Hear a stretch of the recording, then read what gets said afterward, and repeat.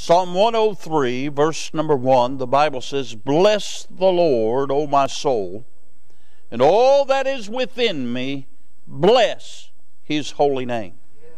Bless the Lord, O my soul, and forget not all His benefits, who forgiveth all thine iniquities," Brother Clint. Apiation. Hallelujah. Huh? Who healeth all thy diseases.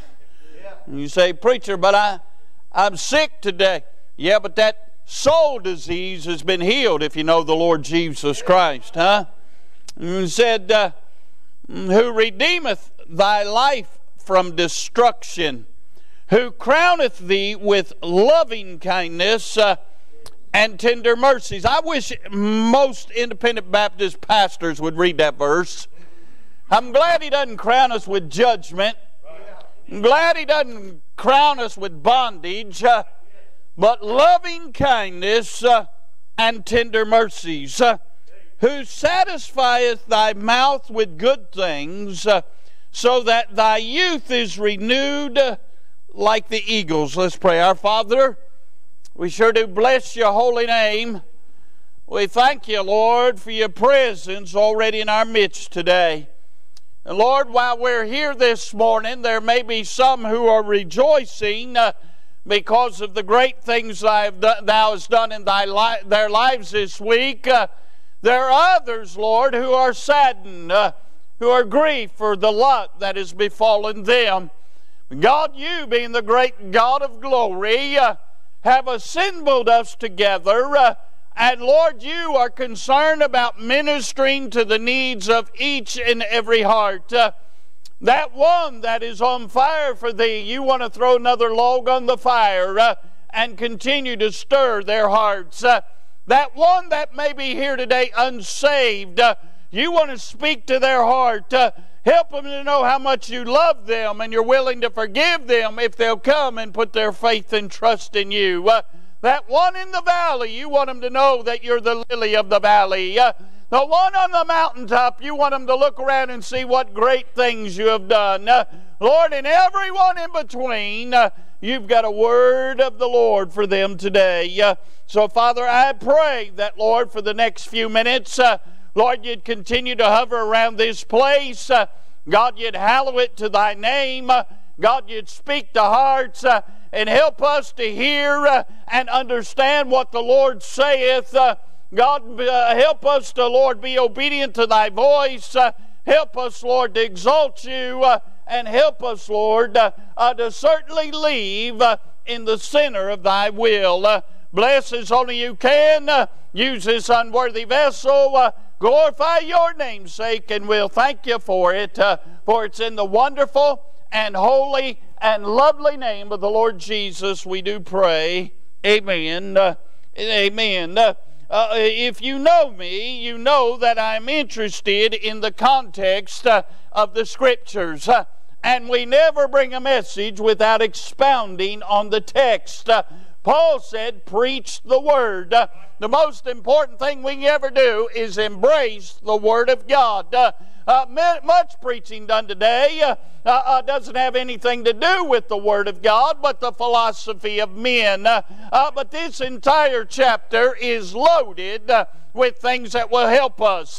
I'm not going to preach the entire chapter today. Time does not allow us, but I will give you what the exposition is of this chapter. We find here that David is speaking as he's writing this psalm, and he is giving us some thought that will turn our thoughts unto the Lord. I want you to notice, first of all, his personal exhortation. Notice what he says. He doesn't say, bless the Lord, O Israel. He doesn't say that. He doesn't say, bless the Lord, my family. He doesn't say that. He says, bless the Lord, O my soul, and all that is within me, bless His holy name. David is talking to David and telling David to bless the Lord.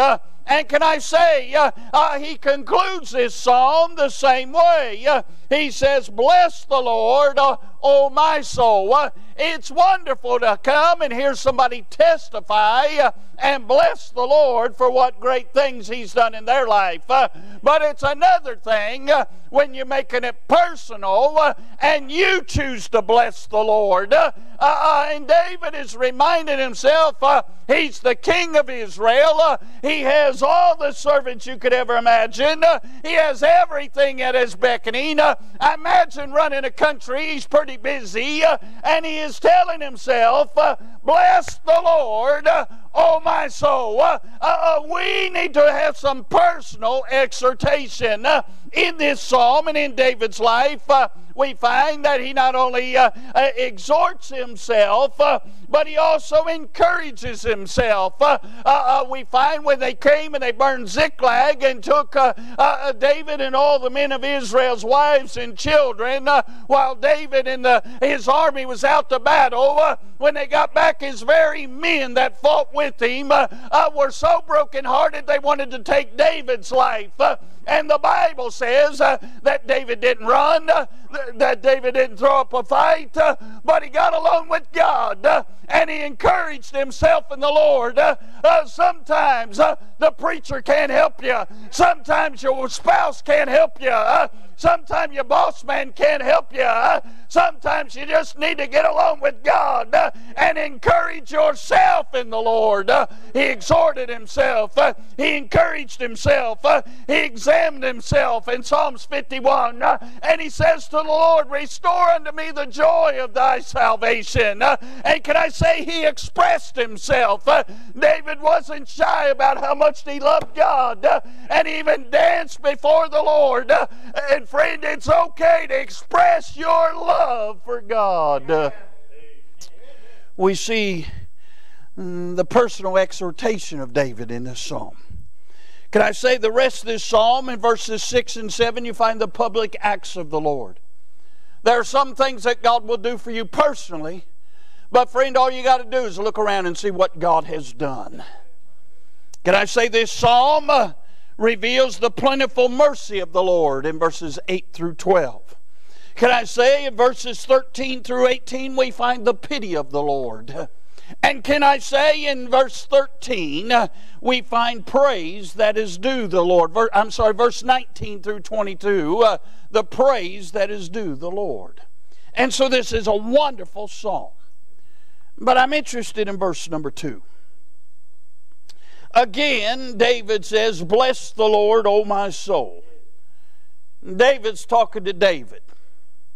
And he's talking down in the gable end of his soul. He's saying, bless the Lord, O my soul, and forget not all His benefits. I'm interested in those two words, forget not. Can I say we of human agency have a tendency to forget? When you get my age, you have a trouble remembering your own name some days. I want to remember. There are times I'll see somebody's face and can't remember their name. Or there's times I can remember an event, but I can't remember where it was. You know, you by that my age, you're nodding your head. You understand that. But if you're not careful, you can get so busy living life, you can forget the benefits of God. Can I say down in this psalm, the Bible says down there in verse number 14, for He knoweth our frame, He remember that we are dust. You know why God shows us tender mercy and loving kindness? He realizes what we're made from. But sometimes in our frailty, we have a tough time remembering. And if you're not careful, you'll forget all the blessings of God in your life. Matter of fact, if you're not careful, you'll find yourself under a juniper tree sucking your thumb and forgetting how good God's been to you. But I'm interested in that word, forget not. I want to preach for just a few minutes this morning on this thought. Reminding yourself to remember. That's what David's doing in this psalm. He's saying, oh, bless the Lord, oh my soul. Then he says, forget not the benefits of God. He is reminding himself to remember. And sometimes we need to take a step back and remind ourselves to remember the things that are really important. Can I say, first of all, we should remember to bless the Lord. That's what David does throughout this psalm. Throughout this psalm, you find the word bless the Lord. Can I say, you find it verse 1 and 2. Bless the Lord, O my soul. All is within me. Bless his holy name. Bless the Lord, O my soul. We find it again in verse 22. Bless the Lord, all his works and all his places of his dominion. Bless the Lord, O my soul. And several other times in this wonderful psalm, he is talking about blessing the Lord. Now, unfortunately, Brother Tommy, most of the time our thought process is, Lord, bless me. And see, when we want him to bless us, we want him to bless our pocketbooks. We want him to bless our refrigerator and what all the food's in there. We want him to bless our gas tank. We want him to bless for paying our bills. We want him to bless our health. What we're really asking for is an easy life. And most of the time when we talk to God, we just bring him a shopping list of things we want him to bless us with. When's the last time you blessed the Lord? Say, what do I have to offer God? He owns it all. Well, you've missed the whole context of what the word blessing means. Can I say the word bless means to live in an act of adoration. When we say bless the Lord, as David is saying here, what we are saying is I am going to live my life in an act of adoration to God. When we talk about the blessings of the Lord, what they really are, Miss Cinda, is an act of the Lord showing how much he loves us. The greatest blessing he gave on Calvary for you and I. He showed us that he loved us with an everlasting love. When he gave his darling son to bleed and die for our sins. And God, what he wants from us is to bless him by living a life shows him we adore him, that we truly love him with all our heart, with all our soul, with all our being. We let him know we love him. Let me ask you a question. This week, have you lived a life that showed Jesus you loved him? Because that's what blessing the Lord is all about. Can I say, when he has a sunset that is so beautiful, he's just reminding you how much he loves you. And everything around here that he has created, you know, one day we're going to own everything that he's done. All because he has blessed us through salvation. And he shows us every day how much he loves us. Shouldn't we, in turn, bless him? David's reminding himself to remember to bless the Lord, O my soul. All that is within me, bless the Lord. And whether I'm attending the kingly affairs, whether I'm having state dinners, whether I'm sitting on the battlefield, it doesn't matter. All that is within me, help me to adore the Lord and live accordingly. Can I say? We ought to bless the Lord. We need to remind ourselves to remember to bless the Lord, because you can get so busy in your life that you live a life that doesn't bless the Lord. I'm not talking about living a wicked life. I'm just talking about being busy. And just not letting Jesus know through your life how much you love him. Can I say we need to remember the benefits of God? Isn't that not what he says in verse number 2? Bless the Lord, O my soul, forget not all his benefits. Listen, Brother John, when I got saved, all I knew is I got saved. I had no idea what came with it. Christian just became a deputy sheriff this week. He had no idea all the benefits. He can shoot whenever he wants and free ammo. What a benefit. What a blessing. Do you remember when you got that job, you didn't realize all the benefits came with the job? But can I say, when I got saved, I just knew I'd got saved. I just knew that the burden was lifted. I just knew that that love of God that I'd never known before. I had no idea all that came with it. Can I say I've been saved 45 years, and I'm just now starting to get a little understanding of all that came with it. Hey, I got Jesus and all of heaven too. Listen, we should not forget the benefits of God. You know what that word benefit means? Treatment. How God treats us. That word benefit means improvements. And how God has improved us. Some of you here today, if you're not careful, you'll forget what garbage dump God found you in. You think you've been this way all your life, but you haven't. You used to be the offscour of the world. You used to be some Gentile dog, had no right to God. But God came to where you was, and He saved your never-dying soul. He adopted you in the family of God, made you a joint heir to the throne of Christ. Hey, He robed you in righteousness, put a ring on your finger, shoes on your feet, praise in your mouth. He's improved your life. I was thinking when Brother James sang that song about them dreams not met. Did you ever have dreams? You know what's precious about these kids? They tell you what they want to be when they grow up. Remember when you was that? Remember when you want to be an astronaut or fireman or police officer or president? You can have that job. Remember all those dreams you had and then life hit you? And things don't always work out the way you hoped that they would. I don't talk about this much, but there was a time I had one desire: to play professional baseball. Now, I won't go into all of it, but I will say this. I was the #1 hitting shortstop in the state of Ohio. I out-hit Barry Larkin by 50 points, and he's in the Hall of Fame. There was no doubt that I was going to be a professional ball player. Started when I was 4 years old and never lost sight of that. Until one day I was pitching against Todd Benzinger, who went on to catch the last out for the Cincinnati Reds, 1990 World Series, last time they had a World Series team.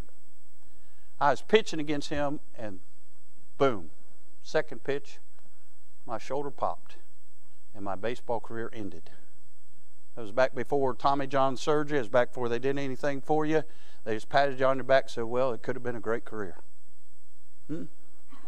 But you see, Chief, God knew. If I'd got caught up in all that baseball, I'd never been fit to be used of Him. I'd have never had the family I've got. I'd never had the call of God on my life. I'd never been privileged to be the pastor of Immanuel Baptist Church. Hey, I want to tell you something. Hey, my life has been improved. The benefits of God and how He's treated me far outweigh how I've treated Him. I thought about the benefits of salvation, the benefits of security. I don't have to go to bed at night worrying about dying and going to hell. The benefits of having the Word of God, the Scriptures, the benefits of the sanctuary and meeting with God's people, the benefits of the saints, you yourselves. Hey, some of my dearest friends are here today. What a blessing. Hey, listen, the benefits of serenity, of knowing the peace of God and knowing He's gone to prepare a place for us. We need to remember sometimes the benefits of God. Oh, don't misunderstand. A lot of times I'm thinking, boy, if I'd been making $25 million a year like Joey Votto, hallelujah, huh? And trust me, Miss Annette would like me making $25 million a year like Joey Votto. But I wouldn't trade a thing for all the benefits of God. We need to remember to bless the Lord. We need to remember, we've got to remind ourselves of this sometimes. The benefits of God. We need to remind ourselves of the biography of God. Look in verse number 8.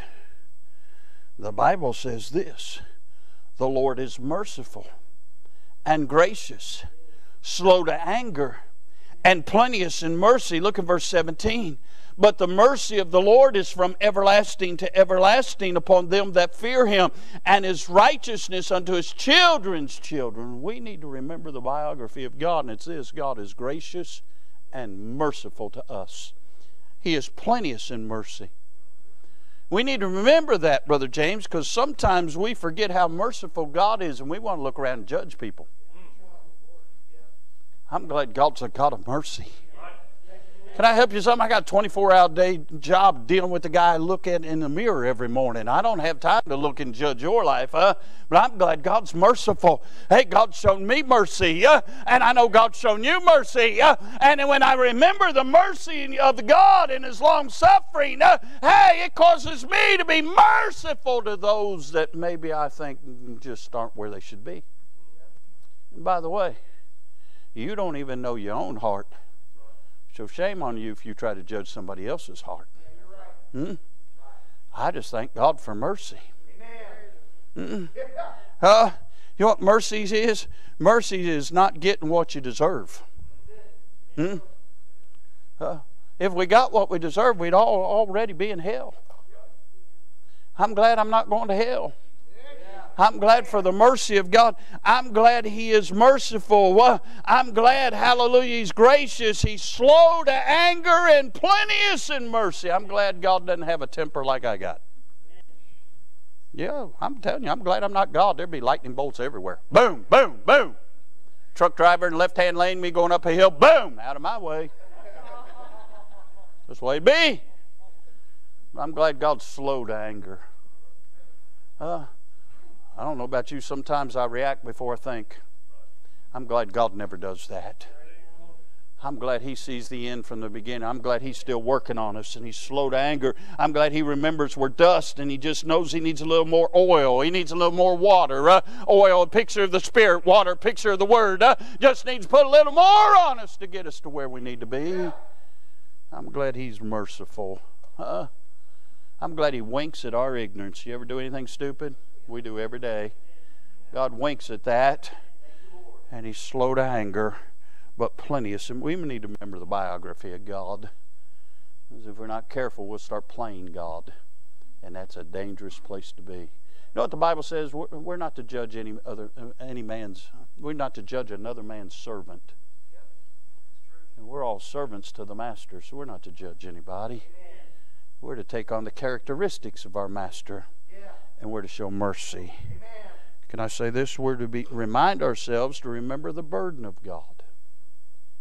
Can I say? God is burden. If I had time, I'd take you over there in Jeremiah chapter number 10 and show you where God says, "Woe unto me, for my wound is grievous."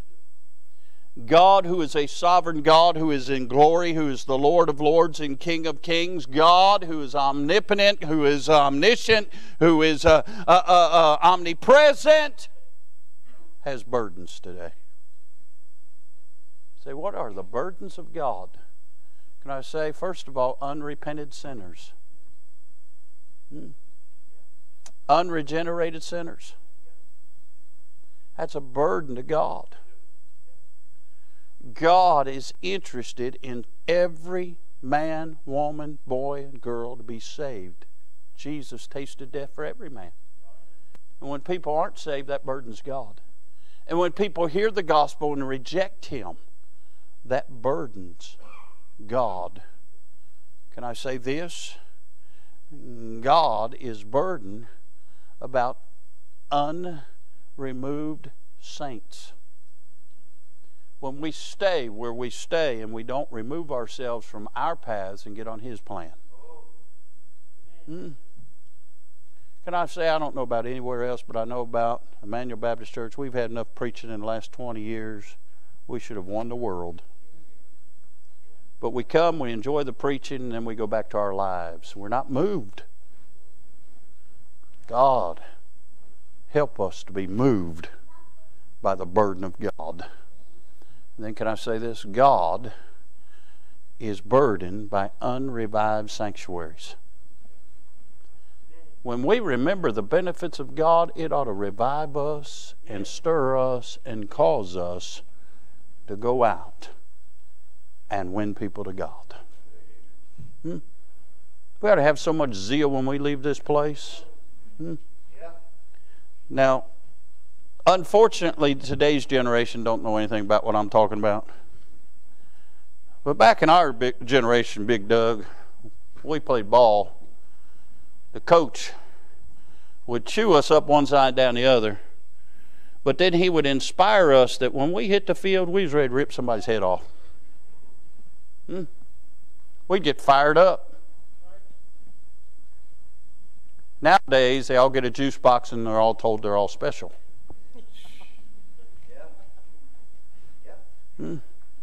See, my generation, we had one thing in common. We all hated to lose.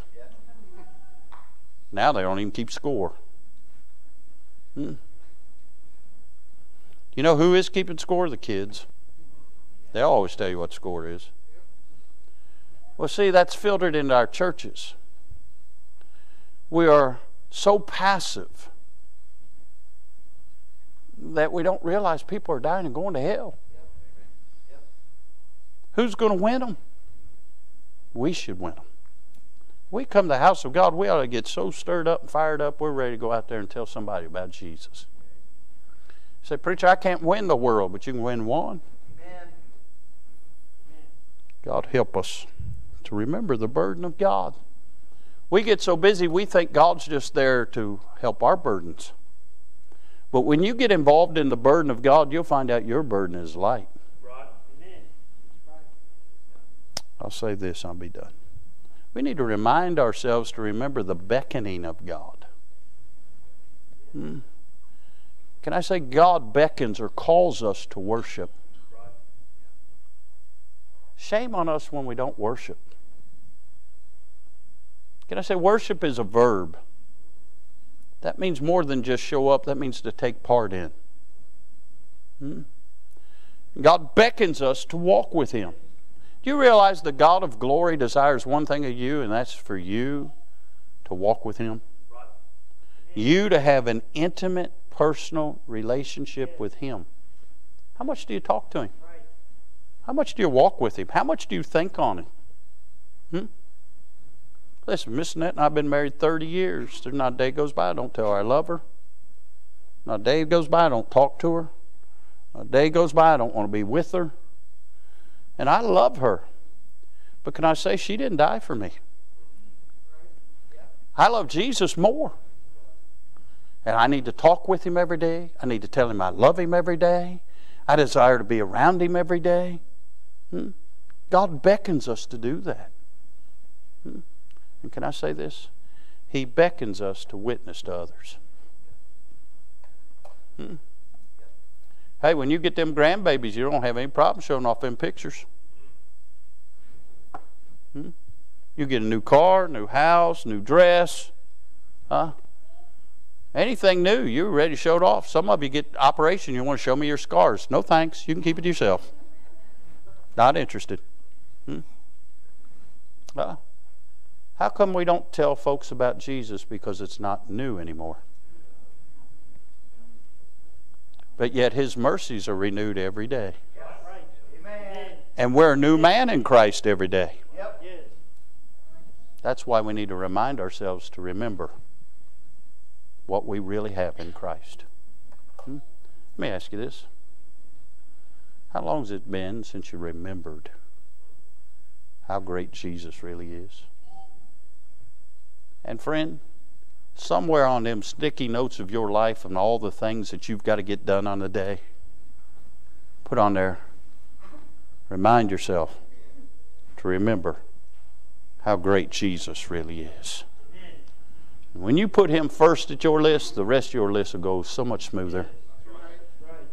And He'll be so much sweeter in your life. David said, bless the Lord, O my soul. All that is within me, bless His holy name. Bless the Lord, O my soul, and forget not all His benefits. How long has it been since you blessed the Lord? Let's all stand. Brother Ray, come get a song of invitation. While he's coming, let's pray. Father, Forgive me of the times I get so wrapped up in this world or so wrapped up in myself that I forget to bless the Lord. God, give us a burden to bless you with our lives, with our lips. God, with being a light in this dark, destitute world. Now, Father, there's no telling the needs here today. But I pray folks would take time to remember what great things thou hast done. Some people might need to get in the altar and thank you for your benefits. Some might need to get in the altar and tell you they're sorry that it's been so long since they've thanked you and thought about your benefits. Some may be burdened this morning with a heavy burden. They just need to come and give that burden to you. Then, Father, there may be some here today that's lost without Christ. Lord, today's the day of salvation. They want to come and give their heart and life to you. Lord, I don't know the need, but I know that Jesus is the answer. So, Father, I pray folks would come. Even folks that don't even understand would come. Let us take the Bible and show them what it takes to truly be saved. Now, Father, get glory during this invitation. Maybe somebody will be burdened to go put their arms around somebody and tell them, thank you for being a friend. Or thank you, you're one of the benefits God's put in my life. You just never know what folks are going through here, Lord, and you might just need to touch somebody to go and be a blessing to somebody. Lord, whatever's needing this invitation, Lord, just I pray the sweet Spirit of God wouldn't be grieved or quenched, and you'd get glory, and we'll thank you for it. For it's in Jesus' name we pray. Amen. If you enjoyed today's message, head on over to ibcflorence.com and click on Sermons. And don't forget to check out our other links in the notes section of today's broadcast. As always, thanks for listening.